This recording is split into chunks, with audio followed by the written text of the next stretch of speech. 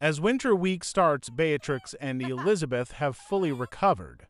But sadly, Honora is still quite ill and the family worries about her. But in brighter news, it's finally baby Fiora's birthday. She looks exactly like Francesca. Can Isabel come play Mama, please? No, I'm sorry, sweetheart, but your cousin Honora is still very sick.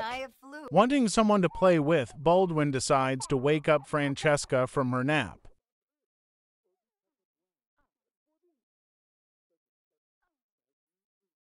Stop being a handful and find something to do.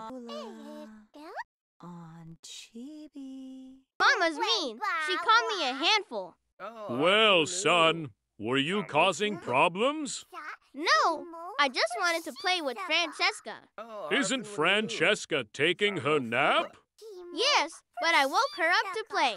Sounds to me like you were causing problems. Now run along and behave yourself. I'm pretty sure that is not what your father told you to do, young man.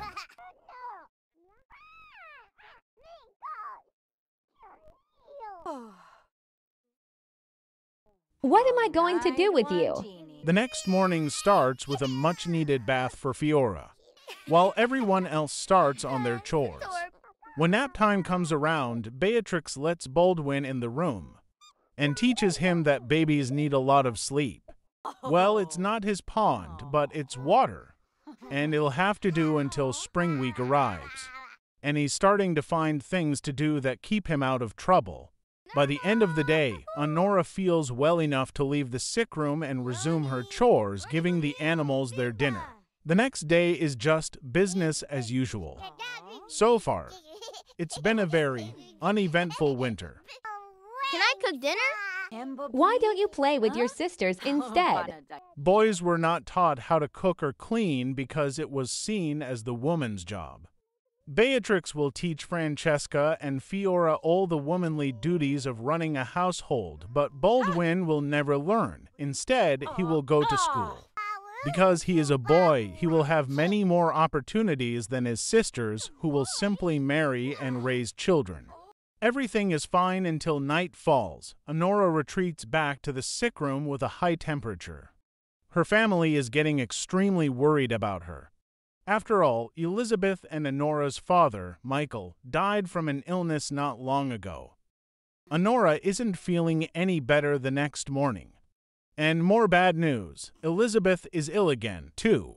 Without them, Dennis and Beatrix struggle to keep track and complete all of the chores while also caring for the children. As the woman of the house, most of this falls on Beatrix. She keeps a smile on her face for her children, even though she is exhausted. Even though they are now in the noble class, a lot of their money come from the animals. They sell milk and wool at the market, as well as chicken eggs. Elizabeth and Honora try to keep their spirits up and stay positive. They sleep most of the day but have a few moments where they move around and talk. The chores take up the entire day and there seems to still be so much left to do. And then she still has to feed the family their evening meal. Why is this child always in a bad mood? Is it contagious?